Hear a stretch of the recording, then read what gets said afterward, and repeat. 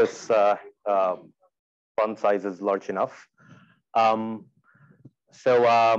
I was saying, I guess this being a non-commutative geometry and topology seminar, maybe most of the terms on the title are clear. Perhaps we're not so familiar with fusion or tensor categories and their actions. However, I mean, K-theory, AF algebras, actions of groups, for instance, is probably safe to assume. Let me know if I'm assuming something you don't know. I'm happy to give details at any time. So in this joint work with Quen Tran and Corey Jones, basically, we managed to put together some tools arising mainly from subfactor theory into the classification of a reasonable class of symmetries of AF algebras. So that being said, let me state what the main goal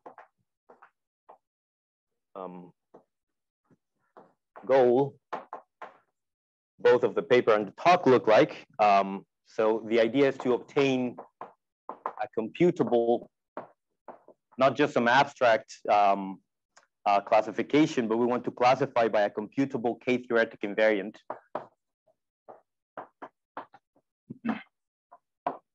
that completely classifies, let's say, reasonable. I'll make somewhat more clear what I mean by reasonable later on. And I want to say quantum symmetries, or maybe UFC actions, unitary fusion category actions on AF algebras. Here, when I speak of quantum symmetries, since I'll be speaking again on Friday on this other learning seminar, maybe we can parenthesize the quantum part. We're not so comfortable with tensor categories, and you're completely safe to think about everything I'm going to say in terms of finite groups. Actually, I'll give you an overall landscape view of our paper from the restriction to finite groups. So you don't really need to know what fusion categories are. Now, that being said, I do want to stress out the fact that the category theory or the tensor category theory, even though you don't need to know it well to understand what I'll talk about, are indeed indispensable tools in the proofs. So some tools coming from abstract or basic category theory, as well as even techniques from subfactors and tensor categories acting on von Neumann algebras will be densely populating the theme today. Just keep in mind that these are tools that we cannot longer keep pushing aside anyways. Now, this being said, let me perhaps make this effort I'm asking you to do slightly more appealing and list a couple applications of our classification. So first off, in certain cases,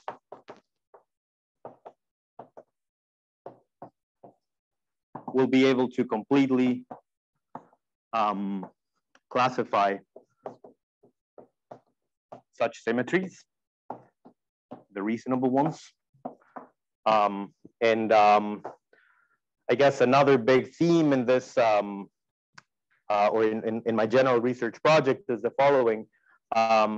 So there's a very robust classification program for subfactors.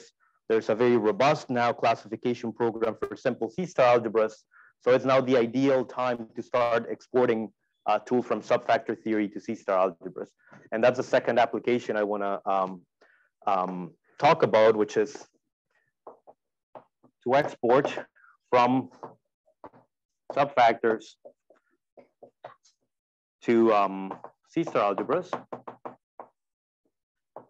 And the idea is to classify, right? Here we want to do some type of hyperfinite C-star algebraic version of hyperfinite subfactors. So basically, if we look at the right class of inclusions of AF algebras inside AF algebras, we'll be able to classify them by an extended standard invariant, which includes the top part over here. Want to classify strongly AF.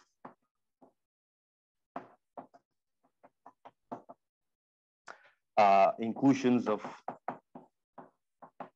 AFC star algebras by standard invariants.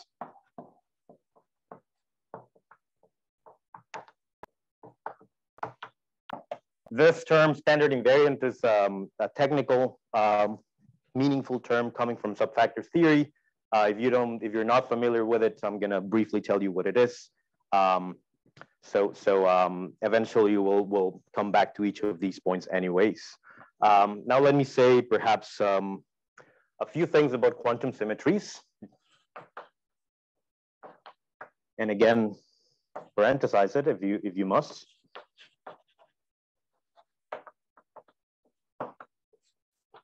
So the idea is that unitary fusion categories are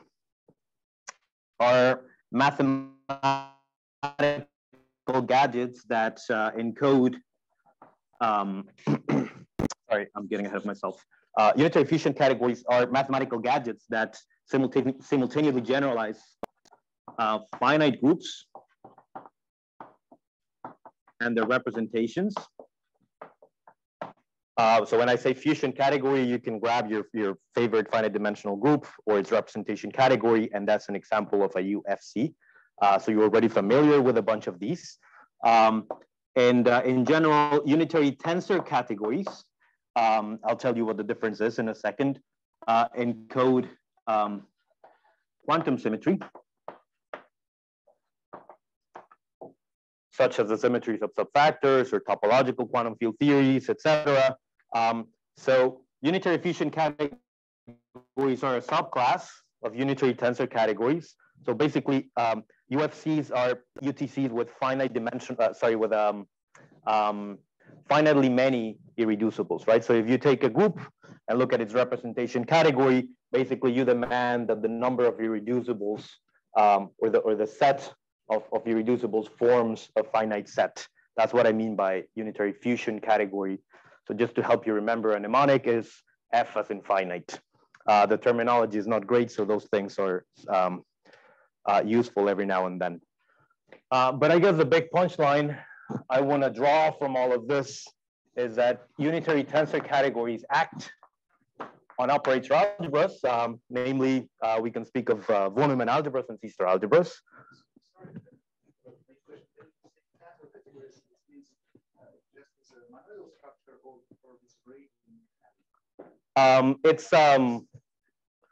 Yeah, so I'm not assuming existence of braidings, none to say symmetric, but they're enriched in some sense.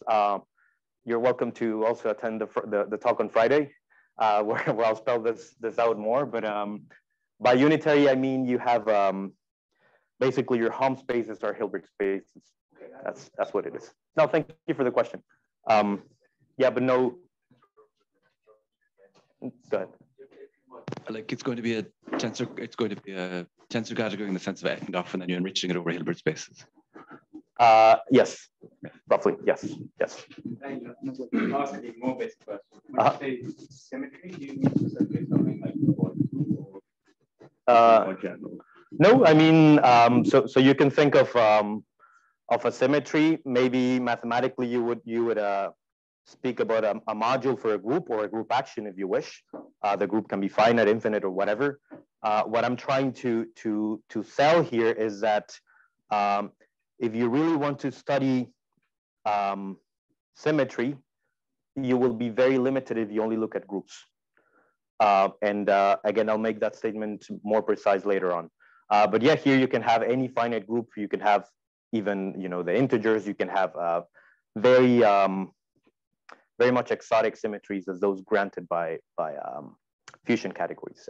Hopefully, I'll have time to give you a couple more examples, if that makes sense.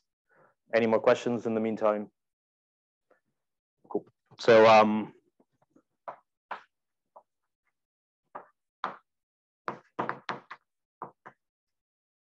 guess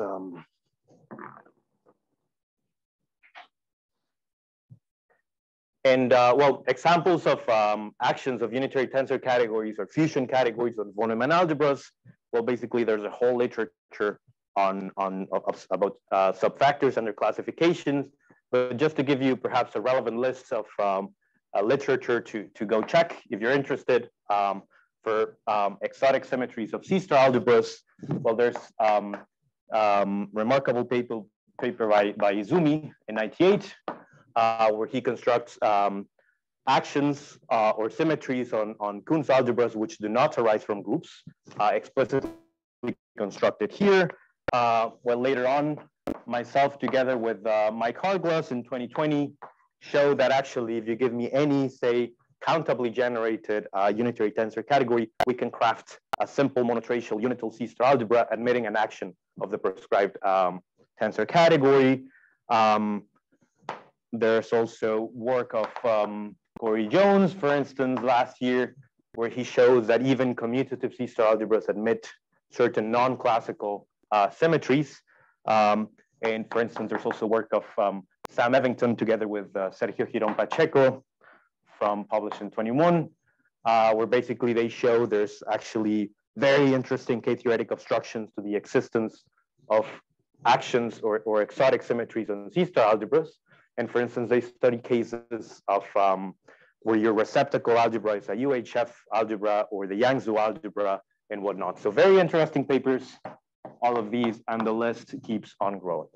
So here's a growing, very appealing literature, which I urge you to go look into. Now, I promised you that I will try to demystify the main theme of the talk, the classification here. So instead of just talking abstractly about quantum symmetries and actions of tensor categories and whatnot, let me start by carefully reviewing what does it mean for a finite group to act on, say, a von Neumann or a C-star algebra, and I'll show you how to categorify that. I'm not going to justify immediately why I'm doing that, but I will do it in about 10 more minutes. Let me just show you how to go from, say, automorphic actions to UTC actions in the case of groups, and then I'll justify me doing that. Example. Let me say group actions and cross products. So ingredients we need here is G be a finite group. Let's say A be a unital C-star algebra with trivial center, say. You can also take it to one factor. So an action of G on A, typically denoted say G acting on A, well, is nothing else that group homomorphism from G into the group of automorphisms of your operator algebra. And well, basically just by the nature of groups, what this is implying immediately is that all of these are invertible symmetries.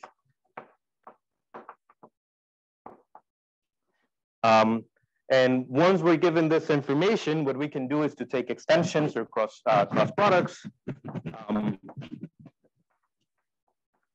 So what information or what extra information do I need to do that? I need the information of a twisted subgroup. So what that is basically a pair H, a subgroup of G, together with a 2 cocycle mu.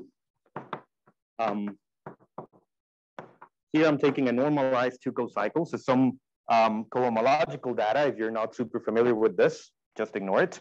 But once you're given this information, basically what you can do is to form an extension of A into its cross products, and it comes canonically accompanied by a conditional expectation that projects, how do I want to write this? right? The Fourier series contained in here to their components over the coefficient algebra. So this will be delta of H equals the identity times AH. Right? That's a canonical conditional expectation that I get out of this. Now, just to show you a sub-example of this construction.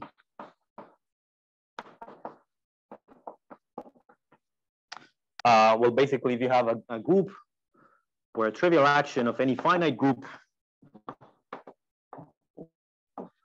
say on the complex numbers, plus some twisted subgroup H mu, the algebra that you're going to get here on the right-hand side is, well,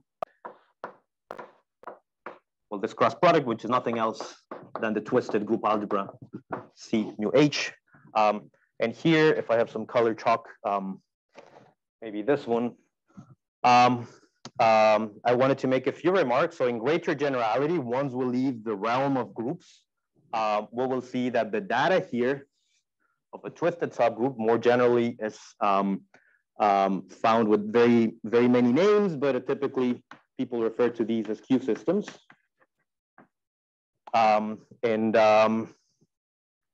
So we can look at them categorically, or we can look at them realized as some concrete C-star algebra. So what I want to remark from this constructions is that abstract Q systems are generalizations of finite dimensional C-star algebra. Also, by kind of carrying out this elementary example, I want to bring in the main characters that play a role in all this business around here. So hopefully this is clear so far. Yeah.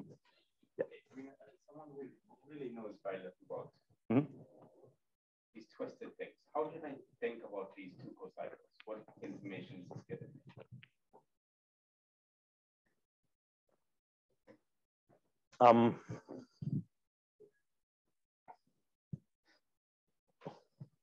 So these kind of exist at different levels. So group cohomology is some type of graded structure. And somehow, depending on the graded component you are at, you can interpret it in different ways.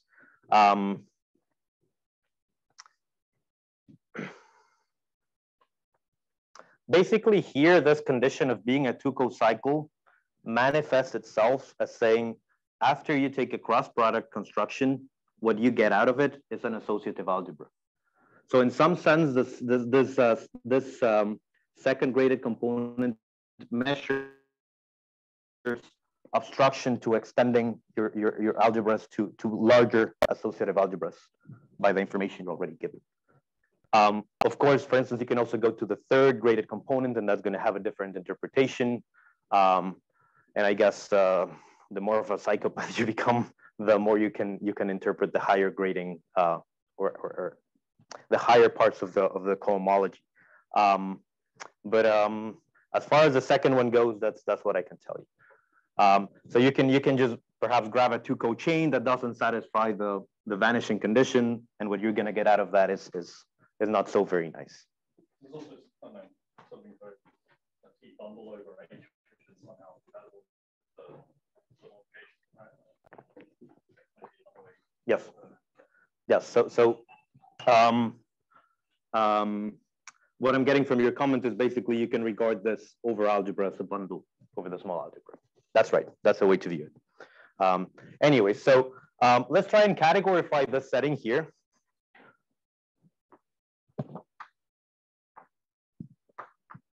And morally, I guess, what we're trying to do here is to take attention away from points.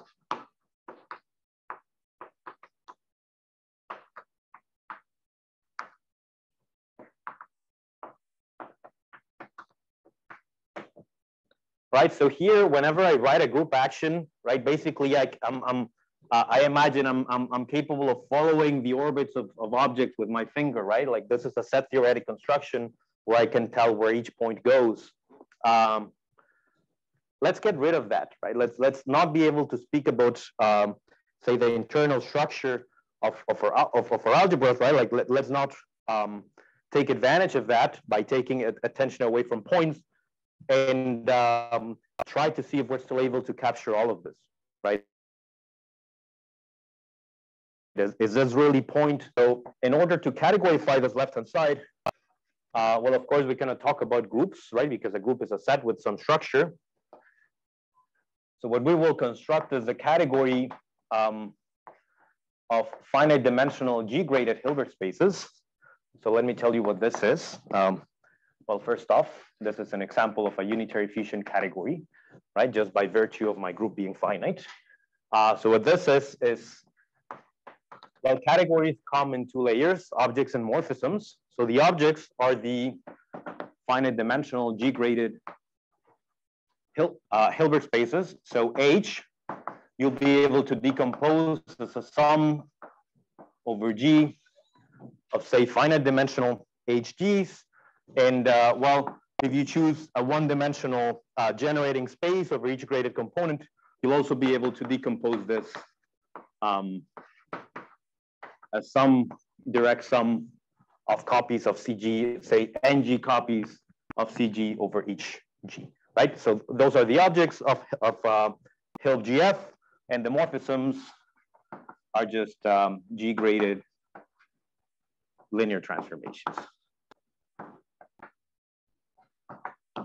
So basically what I'm saying here is that the Helm spaces from, let's say, the G basic graded component to CH is basically isomorphic to delta, Kronecker delta G equals H times the complex numbers. So this is a very simple fusion category to deal with, but it's the first and easiest way of categorifying a group. So far we know what to do with this. Let's figure out what to do with a group action in categorical terms. So let's say second,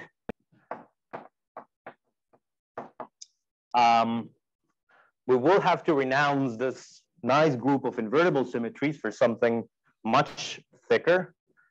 So what we do here is to replace this receptacle by the tensor category of finitely generated projective modules over A.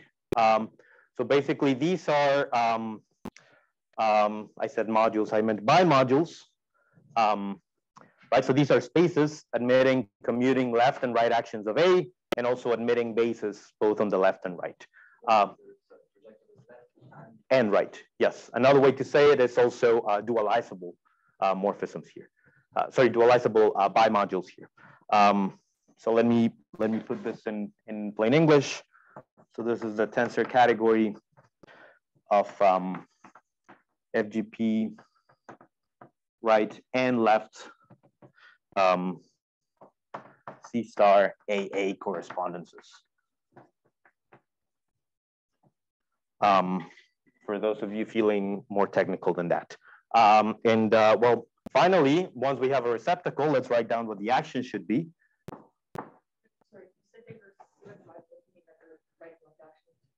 are the same? Not necessarily, but in some sense, you have a notion of a right and left dimensions, and I'm just demanding both of them be finite.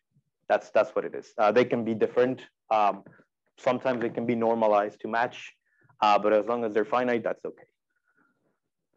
So we've categorized this, well, that's right.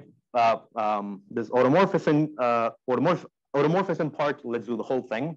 So now the action itself, this homomorphism, will be just some tensor functor from Hilb FG into BIM FGPA. Now, what I need to demand of this functor is, let me call it F, if I must, is to demand that F is compatible with the tensor structures of both its source and target, right? So I'll just denote that by that little symbol over there. And explicitly, what I can do is to map the simple G-graded component CG to the bimodule, let me say, little GA, if you wish, right? So this is an A bimodule, and if you wish, the actions say if you have a vector C in GA, and you have and you have A and A prime acting on each side of C, what this will become is let me make sure I don't get this wrong. Yeah, so this is G inverse of A times C times A prime. Yeah, so here this multiplication is just the multiplication in the algebra. As all I'm saying is that GA is A as a vector space. Voila, we've categorified a group action using the language of unitary tensor categories. Now, before I forget, I need to add to this the data, the coherence data. And this comes as a price we pay for kind of removing points away from the theory, right? So I'm not anymore able to check that objects A and B are equal. That doesn't make sense or too much sense in category theory. So what I need to make sure is, well, what do I mean by saying that F is compatible with the tensor structures? So I need ways of comparing, let's say,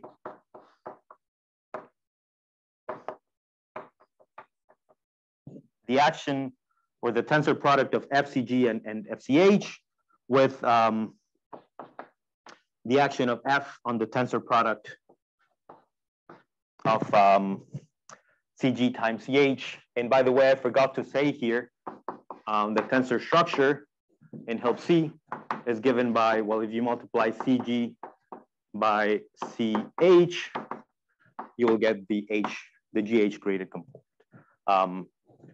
I forgot to mention this before. Anyways, just to make sure that F is compatible with both the left and right structures, I need to endow it with a family of morphisms. This is a natural isomorphism, which has components, let me call this F2GH, sort of comparing the possible ways in which I can form these products.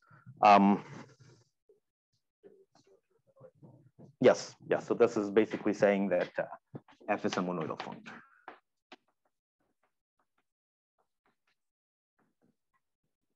So that's how you categorify a group action.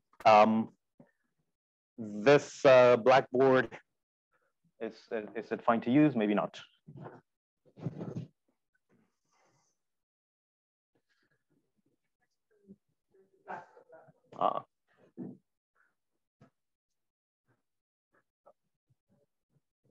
Say again?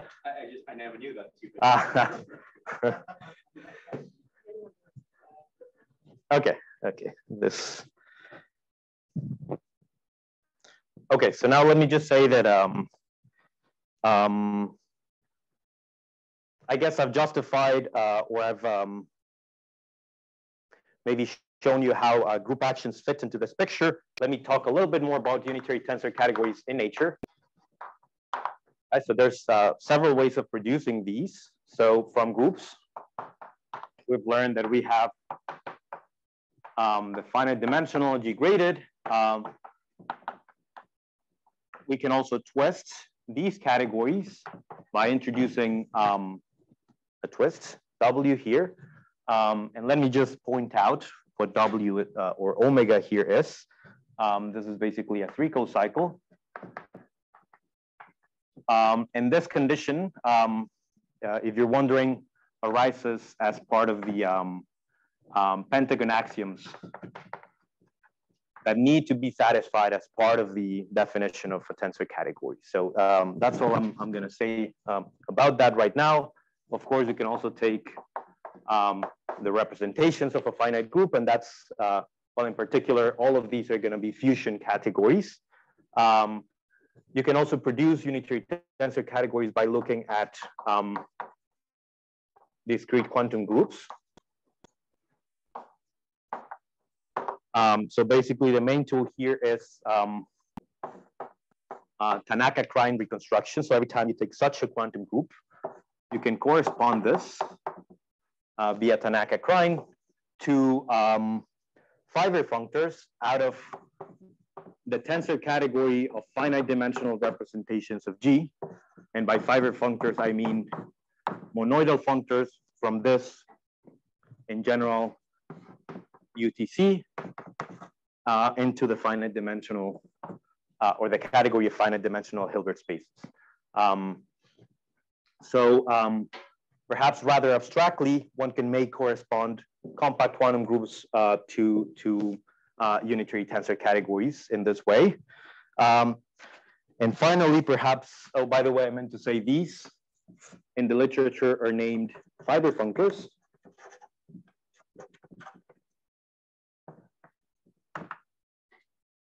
And perhaps closer to my heart is how to obtain tensor categories out of subfactors. Right, so recall that a subfactor is an inclusion, a unital inclusion of simple von Neumann algebras.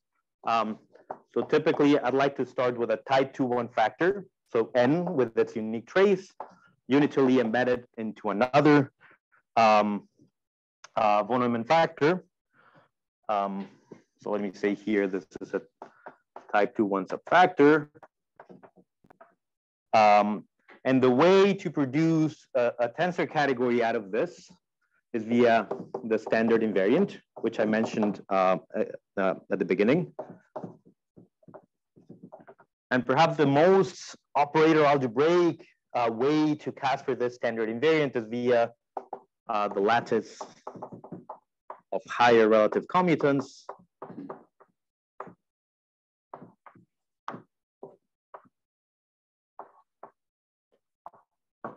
Yeah, so the idea is here, be able to construct a tower of inclusion. So you have n inside m, you do some von Neumann magic here and somehow mimic this extension here into another larger von Neumann factor m1, and you get m1 and m2 and so forth. I'm not going to give details about that. But basically the standard invariant is constructed by looking at the relative commutants of the smaller algebras inside the bigger pieces of the tower. Technically, that's known as the Jones tower, and the tool there is a Jones basic construction. Well, in interest of time, I'm not going to say much more about this part. Basically, I'll just mention that there's been a lot of work into understanding subfactors from different perspectives. And for instance, there's the work of Ognianu introducing pair groups to study subfactors in the late 80s. There's work of Popa, which more heavily studies lambda lattices or lattices of high relative commutants of subfactors.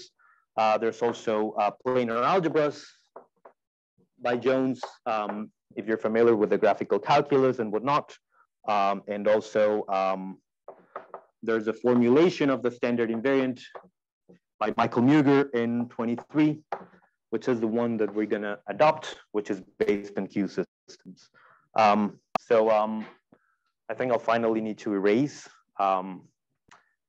maybe here so that I don't flip this again.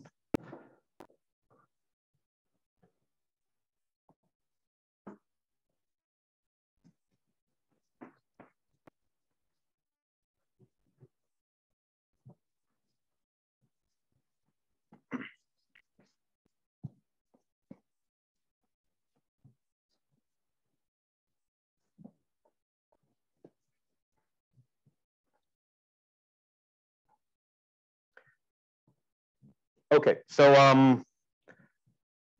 let me dig deeper into this formalism of, or dig deeper into studying subfactors via their standard invariants a la Muger. So if we start with a finite depth type 2-1 subfactor, I'll tell you what this finite depthness condition means in just a second. Well, the standard invariant, according to Muger, is the following information. So you start with a Q system Q, which you construct as follows. So basically, you just view the overfactor M as a bimodule over the subfactor N. You have to do some type of Hilbert space completion with respect to the trace here. The GNS construction plays a role and whatnot. But the idea is basically, roughly, just view M as an NN bimodule. And this somehow behaves similarly as a twisted subgroup that I think I conveniently just erased. I didn't. So these two things somehow hold the same information, not obviously though. And then to keep full record of what the standard invariant is, you also need to look for the tensor category of all finitely generated bimodules lying under L2M. Now the intuition here is, maybe if you're familiar with the Peter-Weil theorem for locally compact group, the idea there, or maybe the punchline there, is that you can decompose L2G as a sum of finite dimensional representations appearing with very distinctive multiplicities, right? But the idea is L2G becomes a sum of finite dimensional representations. And that's the decomposition we're going to do here. Right? So we're going to record all of the finite dimensional irreducibles appearing here, and that's going to form a tensor category. Right? So in other words, it's a tensor category generated by repeated tensor products of Q, right? So you can form Q, tensor Q, and so on, and decompose. So here you obtain a tensor category by looking at sums, direct sums, tensor products, and taking what's the terminology? The conjugate representation, if you're familiar with representation theory, or by taking duals. That's another way to put it. And basically, once you record this information, what you've done is effectively embedded the category you generated into the category of finitely generated projective bimodules over N. So that's the standard invariant a la Muger. And the finite depthness condition here basically tells me that this guy here is finite. Yep, so we say a type 2 subfactor is finite depth if and only if its standard invariant is essentially finite. That's what it means. Now, once I've brought this way of producing examples of tensor categories and their actions, let me address the question, why category phi? My group actions already worked pretty well, so why touch them? Well, maybe not so much. Let me speak about Jones index.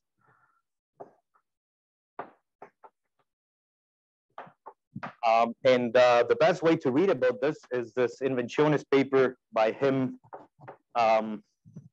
published on '83.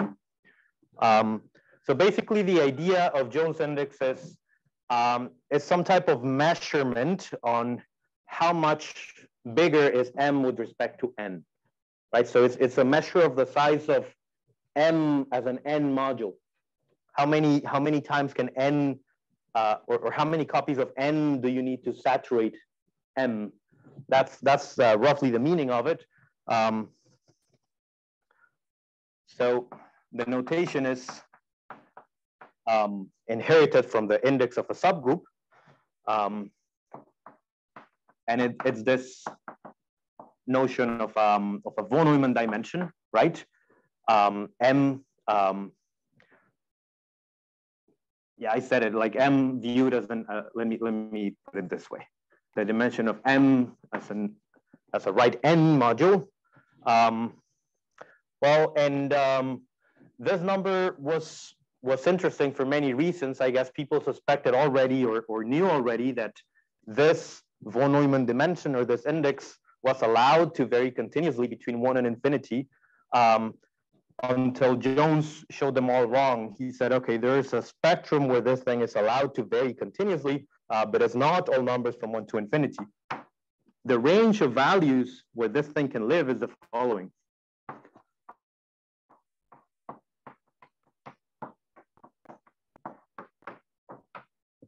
Once you reach 4, okay, you get that plasticity if you wish, but the lower values of the index are very much quantized. And this is what basically opened the doors to the modern theory of subfactors, right? This was a very surprising finding.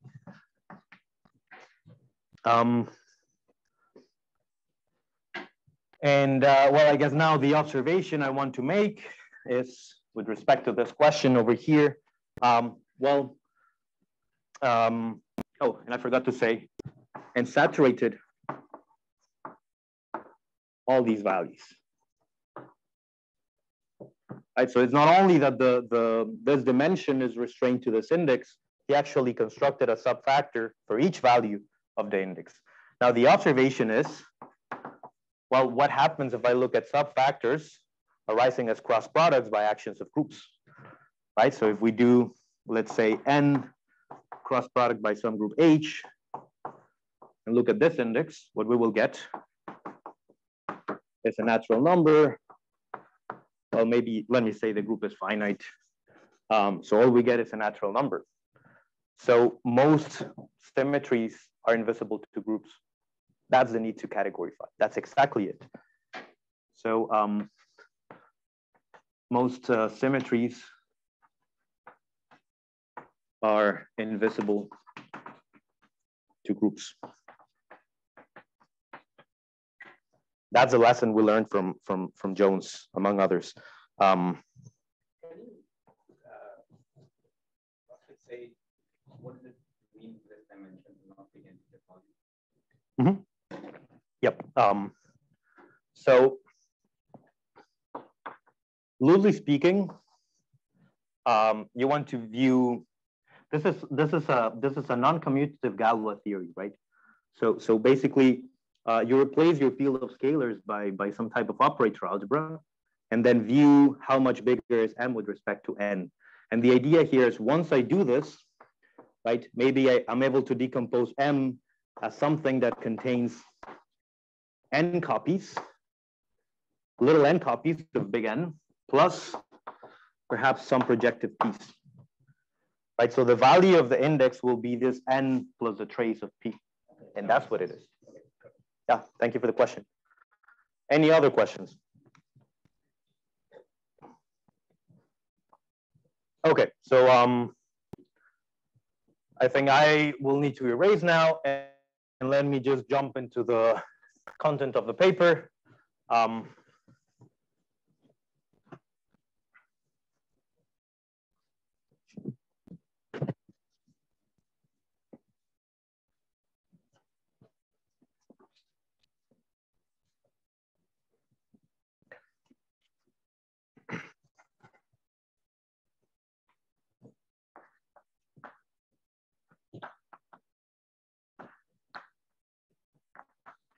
Let me now talk about quantum symmetries of AF algebras.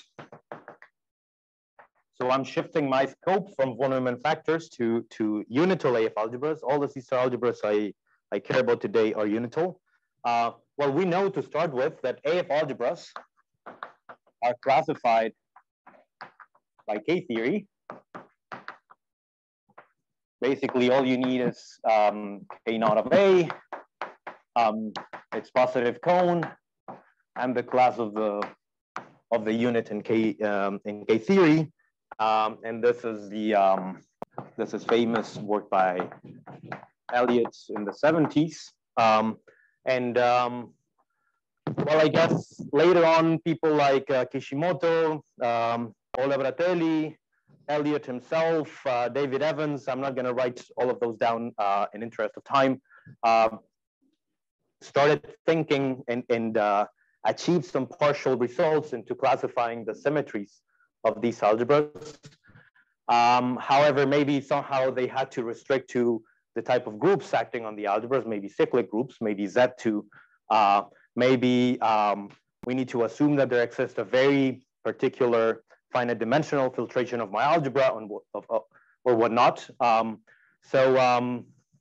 Basically, we took those initial results as inspiration for achieving a more robust classification. So the task that we set ourselves to solve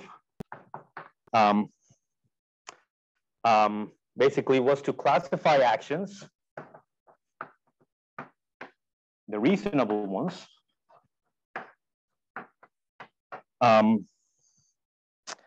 let me say up to cocycle conjugacy.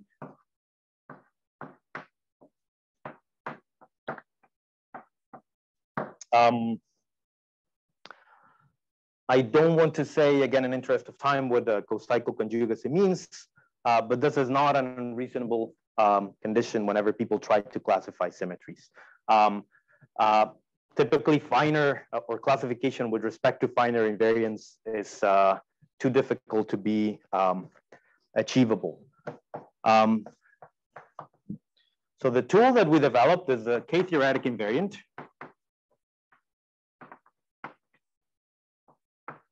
And in the minutes remaining, what I want to do is write down in plain English what this invariant is. Then I'll write down what it formally is and see how much further we can take it from there. So what constructs this invariant is a finite list of ordered building groups and positive morphisms connecting them. Yeah, so say if we fix a fusion category or a finite group, if you wish, acting on my AF algebra A, the composition law ruling these positive homomorphisms comes from the category C, with composition law coming from C. This is the invariant. Let me write it down. So to an action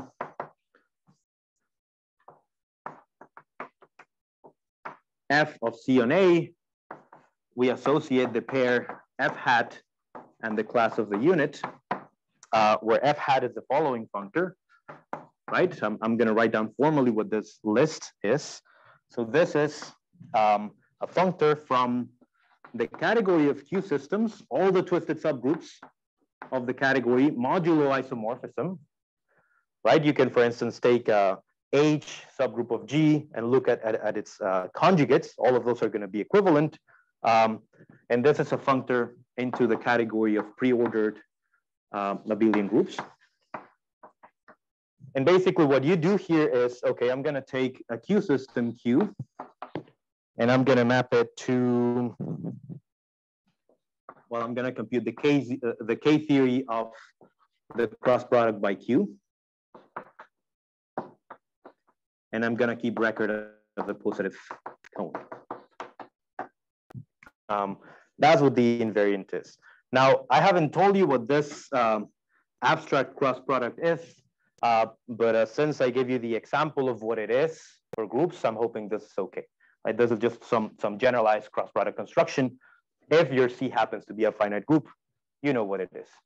So basically what the invariant is doing, what F hat is doing, is recording the K theory of all possible ways of extending A by the action F.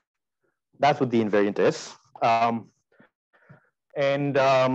in the last few minutes, in the last 5 minutes or so, I'll tell you why this works and what I mean by reasonable class of actions.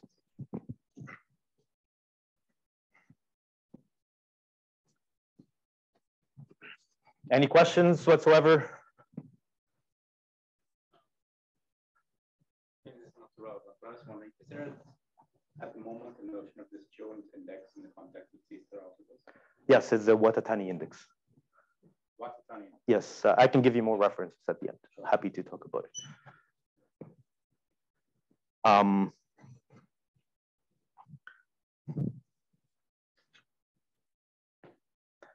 Right, so I'm not going to write it down, but basically you can interpret what this part here means in the case where C is a finite group. Well, basically you just take or record the K-theory of all possible cross products by all possible twisted subgroups of G. That's what the invariant is.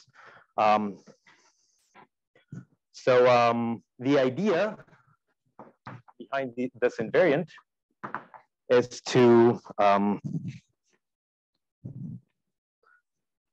well, first, let me just tell you perhaps reverse engineer this invariant here. How did we come up with this? Well, the first thing that you want to do is to come up with the simplest K-theoretic invariant that completely classifies actions of fusion categories on finite dimensional C-star algebras, right? Because eventually you will want to Elliott intertwine the heck out of it and be able to preserve the property of being an invariant. So that is the first step that you need to make sure of.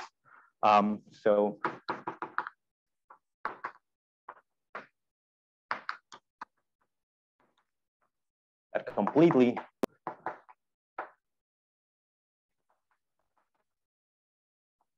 classifies C acting on finite dimensional.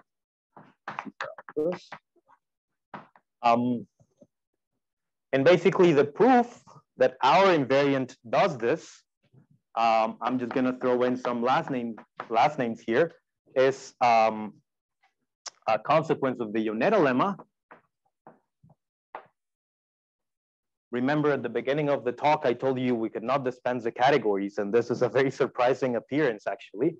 But the proof is the Yoneda lemma playing the role of the lifting lemma from Elliott classification, together with a functorial version of Yolk's theorem, right? The theorem that relates the equivariant K-theory with the K-theory of the cross product. And this version of Jolk's lemma is afforded by Ostrich theorem, which is another result from category theory that basically parametrizes the modules of the category in terms of internal, basically in terms of the twisted subgroups of the category, the Q systems. So this is what allows us to afford this first finite dimensional step.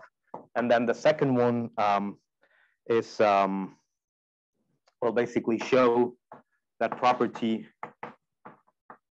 let's say property one is preserved in the limit, right? So say whenever you have an AF algebra, basically, what do I want to say here?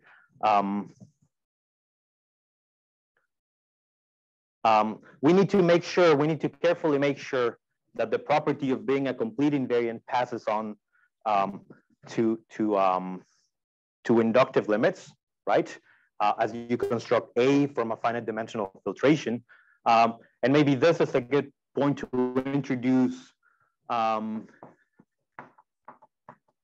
what I mean by reasonable symmetries. So we need to restrict to AF actions.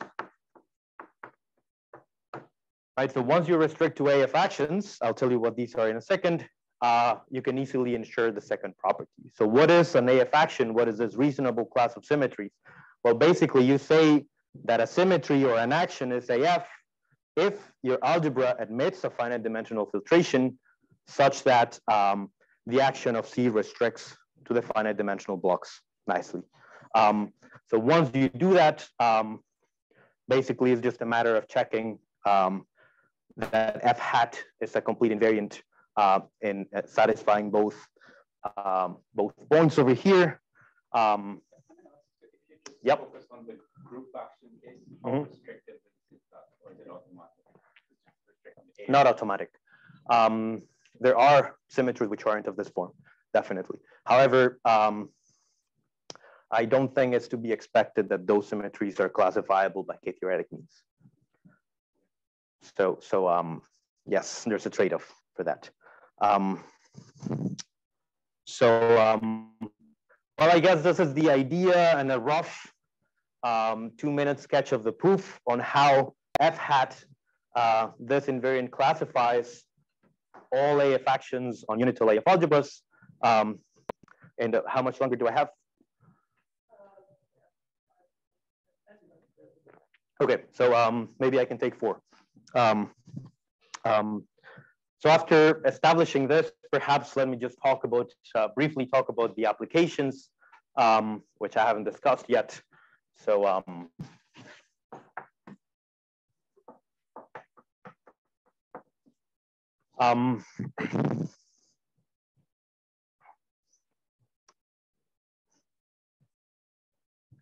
so I promise that there are certain cases where our invariant gives a complete classification of all AF symmetries. And the case is the following. So if C is the Fibonacci category, this category is the following. So you have 2 simple objects, the monoidal unit and tau, right? And this is called the Fibonacci category because if you take the tensor product of tau with itself, what you get is this decomposition. This already disposes vector spaces. You cannot represent this using vector spaces. So this is a genuine fusion category that you will not be able to realize using Hilbert spaces. So this thing basically has a nice property that has only one Q system, namely just the tensor unit. This is typically found in the literature as torsion-free. Right, so a fusion category is torsion-free if and only if it has essentially one Q system. Well, and basically here, if you look at A phi being the C-star algebra whose K-theory, or the AF C-star algebra whose K-theory is Z plus phi Z, where phi here is the golden ratio. Well, basically our classification implies that there exists a unique action of Fib on the Fibonacci AF algebra.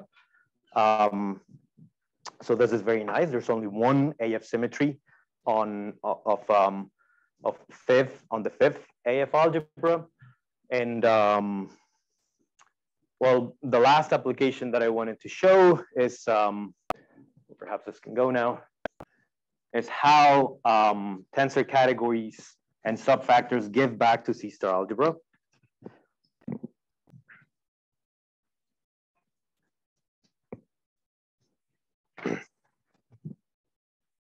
So using our K-theoretic invariant, we're able to classify the following. Let's say A inside B is a unital inclusion of AF C-star algebras. What else do I need with trivial centers?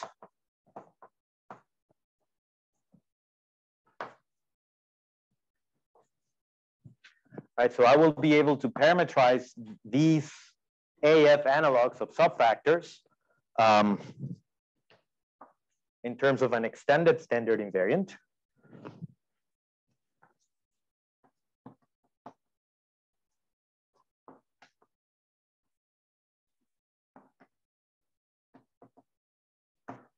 Which consists of the following. So of course I will need a Q system, which can be constructed by regarding B as an AA bimodule. I record the fusion category generated by this Q system together with the embedding. I'll leave more space, together with the embedding. I get by doing this, and I append our K-theoretic invariant to this.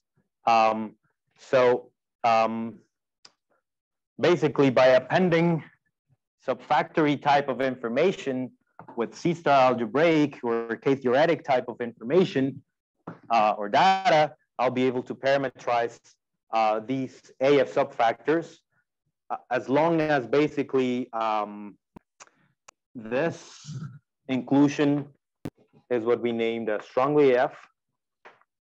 So not just any inclusion, but one inclusion such that whenever you look at all the AA bimodules supported in this inclusion, all of them can be approximated simultaneously by finite dimensional data. And this is the last application that I wanted to show you. I think this is all I wanted to say today. Thank you very much.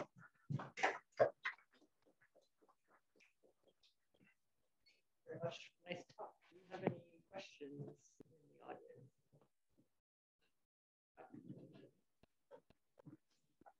So given a pair of diopsies, C and Z, such that C is a subcategory, tensor subcategory of Z. So is other analogs of induced and restricted actions?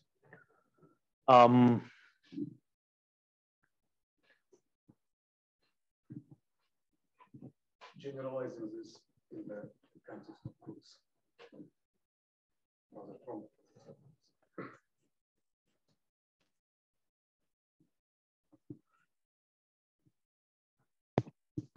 Well, restriction probably is difficult to come up with, but induction. I mean, typically, for instance, if you do things like, I mean, this is not a satisfactory answer to your question, I think, but you can induce from say, an A representation to a B representation, say by tensoring by this bimodule, for instance. This is a concrete implementation of the induction functor, I guess more familiar from the group case.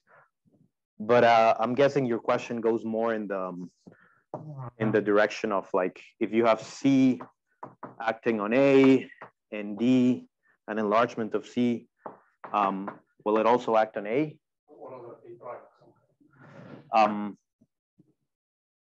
I don't know. I don't know of a clean way or systematic way of doing this.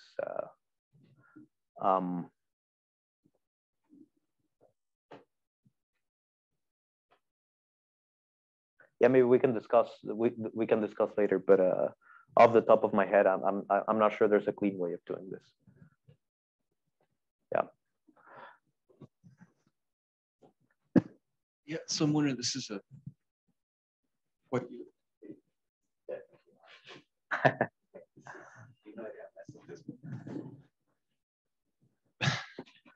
So you've got like your fusion categories, and of course, due to this, you should some compact quantum, locally compact quantum velocity. So the mapping of the monoidal functor from the tensor category into your category of white modules, is that going to be somehow the same thing, or more general as an action or coaction or compact quantum group, locally compact quantum group, and the C-star? As in, we're motivating white one would look at these like tensor category symmetries. Why is it not more obvious to look at compact quantum group coactions?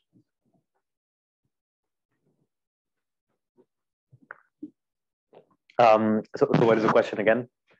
So could you do the same thing, or is this more general than instead of, okay, so we saw that if you look at symmetries with respect to groups, there aren't enough. So one should look for something more general. So something more general would be an action or coaction of a compact quantum group. Mm-hmm.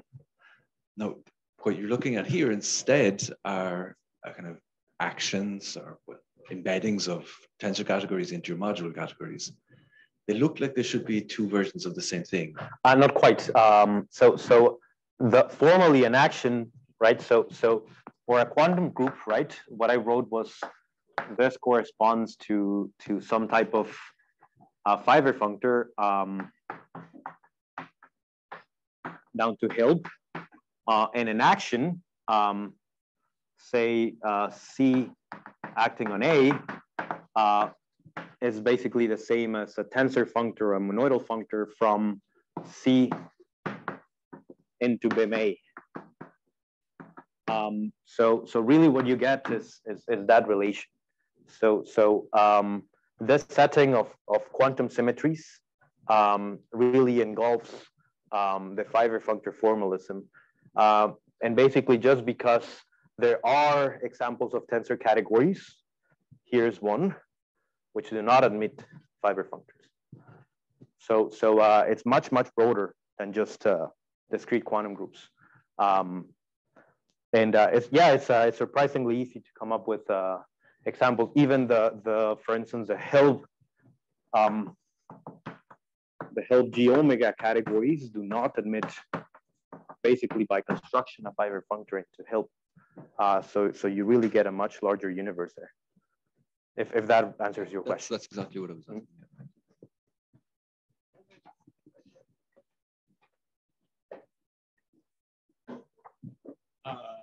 Yeah, I was just wondering whether you can do something similar, not for AF, but AI, that sort of thing. What's AI? Approximately interval algebras. So you're building lots of finite dimensional algebras with continuous function from the interval finite dimensional algebras. I see. I mean, possibly this.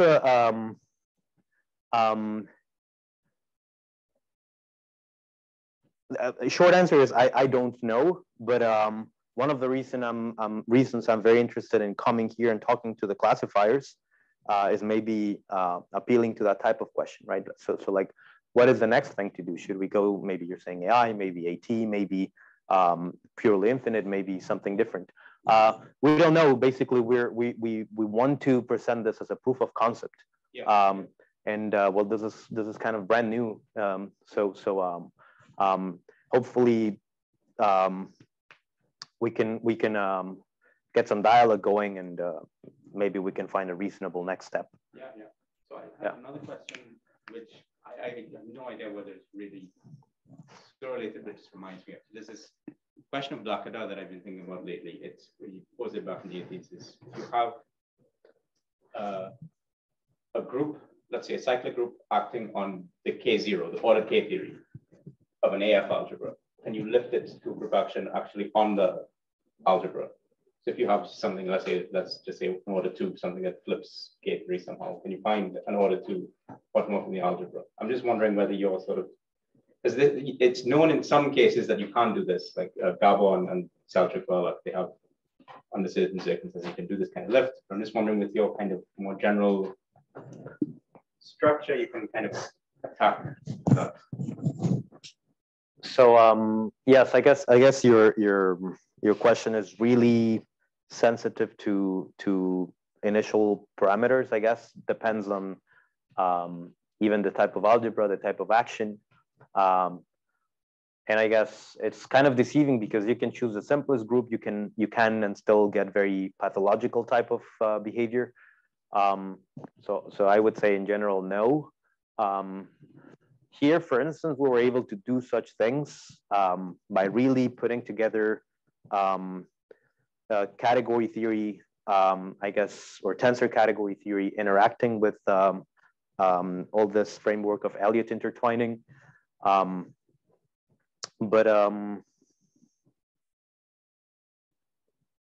I guess, and even connecting to your previous question, our approach is really naive.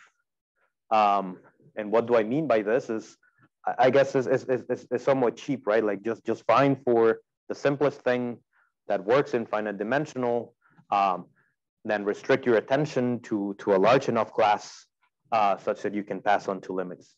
And why do we do that? Because we need to make sure that we can lift from K theory to say hums at the C star level. And that works basically because we're constricted to the finite or the fusion category realm. More general categories, I don't know. More general C star algebras, perhaps if they have a nice inductive limit presentation, right? Because everything is an inductive limit in a very perhaps savage way.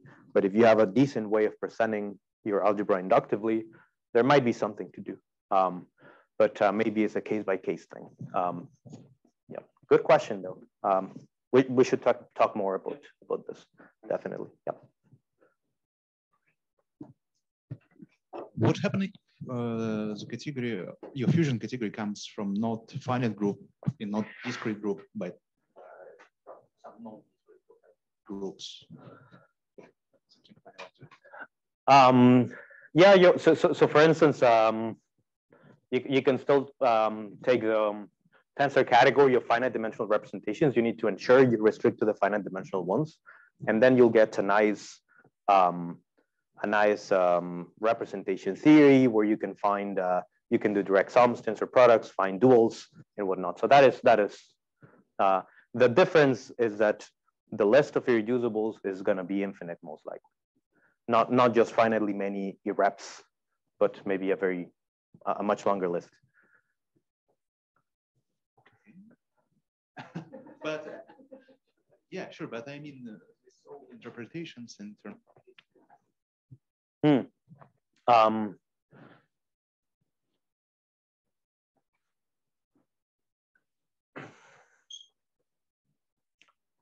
The methods would break down. So if you have an infinite list of irreducibles, if your category is not fusion, the methods break down. So somehow finiteness is, of course, this compactness condition. So it allows you to exhaust, say, a search. So the methods would break down. Maybe if you have some nice approximation property or something like this as your category acts on its modules, you could say something, but this is really dependent on finiteness of the categories. What if it's, for example, finitely generated? So a set of objects and then gets. Very good question. I don't know. I would need to examine the proofs in detail. Let me see if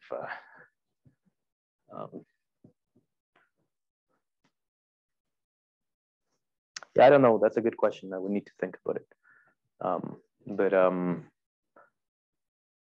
Maybe my gut feeling is the same conclusion would hold, that the methods break, but I don't know for a fact. Yep. Yeah, thanks for the question. Any other questions? I have a quick question just about these cross products. Mm-hmm. Would they cover things like I don't know if you're familiar with this Abedi, XL, Eilers construction of a cross product by Z, by bimodules, and then more generally there's these notions of product systems of bimodules, or even maybe section algebras of Bell bundles. You could sort of think of it as a cross product by bimodules. I wonder, would these be covered by this? So I don't know most of the adjectives you put forward, but I'm familiar with this like cross product construction by Excel, like semi-group cross product construction. I'm not sure if that's not quite. I mean, so instead of taking just an automorphism of the algebra, they take a algebra bimodule, and they can construct what boils down to the regular cross product by an automorphism. Your bimodule is just like singly generated. So what if it's just endomorphic? I mean, these things are still invertible in the sense they're bimodules. So, okay, I can maybe show you what I mean. Yes, I'd love to. Is there any other quick questions? Otherwise, maybe we can harass you after the talk. Please do. All right, so thank you again very much. Great talk. Thank you for coming. And next week, we have Maro speaking. And I just put up the thing, but it's too much. See you next week.